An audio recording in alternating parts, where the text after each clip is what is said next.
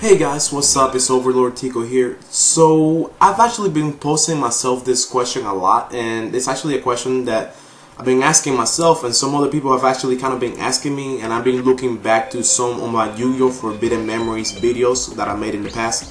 Hopefully some of y'all have been around for a long time. You know that I originally made a walkthrough, like a Let's Play walkthrough for Yugioh Forbidden Memories, which is this game that's playing in the background. And towards the end of this walkthrough, you guys can see that I actually get pretty lucky towards the end, because in this game, whenever you face like characters like Seto the Third or Haishin the Second, or you play Nightmare, the last pretty much last people you play in the game, they have some pretty powerful cards. The most powerful cards you can get in this game are around 3,500 attack points, and the opponents, the most powerful cards they can get, they can get all the ones that are 3,500. In which case you can only get like one. You can only get Meteor Black Dragon, but they can get Meteor Black Dragon. They can get Perfectly Ultimate Great Moth. They can get the Gate Guardian, which is 3,750 attack, and they can get the Blue Eyes Ultimate Dragon, which is 4,500 attack. And Seto the Third and Nightmare have access to that card. And these people that you face at the end of the game, both of them, the ones that got at least the Blue Eyes Ultimate Dragon, both of them got 3 of them. And there's like a 90% chance that anytime you play them, that they're going to play all 3 in a row, or at least they're going to play 2, or at least the first turn that you fight against them, that there's like a 90% chance for sure that they're always going to bring out the Blue Eyes Ultimate Dragon. And there's very few cards that people can get in this game, and it actually takes a long time to get the good cards that I'm speaking of, like cards like Megamorph, like Blue Eyes White Dragon, Meteor Black Dragon.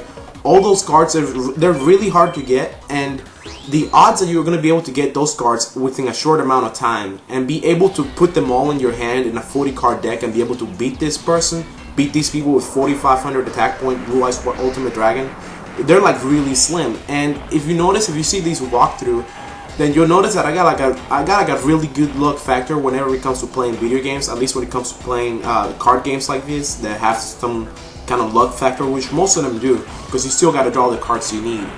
And I got like a luck factor when it comes, at least in this game, when it comes to like what cards the other opponent plays. Because most of the time, whenever I play them, they never play their most powerful cards. They'll play powerful cards, but they will never be their most powerful cards. So for me, it's kind of like I think where I never have to worry about them playing like 3 Blue Eyes Ultimate Dragons in a row, or playing like 2 Blue Eyes Ultimate Dragons and then a Gate Guardian. Most of the time when I play them, they're going to play like a Meteor Black Dragon, a Perfectly Ultimate Great Moth, or maybe 1 or 2 Gate Guardians, or 1 Blue Eyes Ultimate Dragon at the most. So apparently I'm like a really lucky person.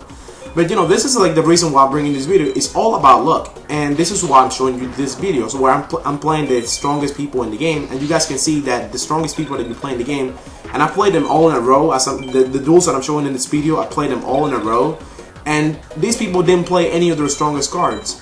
And now when you get towards the end of this game, it's weird, because when you get towards the end of this game, you gotta face, I think, like 5 people in a row. You gotta beat Guardian Sebek, you gotta beat Guardian Naku, you gotta beat Haishin the Second, you gotta beat Seto the Third, you gotta beat Dark Knight, and then you gotta beat Nightmare. That's 6 people in a row, unless you went ahead and faced Seto Second after you beat the first 2 high mages. In which case, you're only gonna have to face 4, because assuming you go back inside the Haishin's Dark Temple, you're automatically gonna fight Haishin the Second, then Seto the Third, then Dark Knight, and then Nightmare. And you know, the odds that you're going to be able to face all 4 in a row and beat them all in a row, and that they're not going to play their most powerful cards, are like 1%. And for some reason, with me, it happens every single time. I don't need to have like the most powerful cards in this game, and somehow the opponent most of the time is always going to play the weakest cards, or at least not their strongest cards. So it always gives me like a fighting chance. So it's just weird, but apparently I'm just lucky whenever it comes to games. And whenever it comes to like these video games, because there's one thing, I'm actually pretty good in real life Yu-Gi-Oh, and I've also played all the types of Yu-Gi-Oh games that that exist right now, like Dungeon Dice Monsters, Duelist Roses, Capsule Monster Coliseum, whatever, any type of Yu-Gi-Oh game that's been made up till now, I've pretty much mastered it. But I really do like the original Yu-Gi-Oh, how you play it in real life, and I'm really good at it. But whenever it comes to me actually playing, I actually suck at it because I got really bad luck. And there will be times where I'm playing the game and I play against a person. I was actually able to play against the national champions. I played against the national champion from 2009 or 2010. I forget what his name is. I think it's Adam Korn. And I played against the national champion from 2006 or 2007. and he's actually a guy that would lives in my city, or at least used to live in my city. He's from Louisville, Kentucky, and he won the nationals for Yugioh.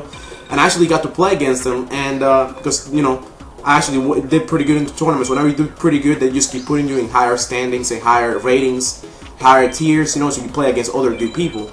And they're really good. And whenever you play against people that are good, it brings out the best in you. But there's still that luck factor. And think about it this way: my kind of luck is my kind of luck where I'm playing a good person, and I know we're like pretty much even.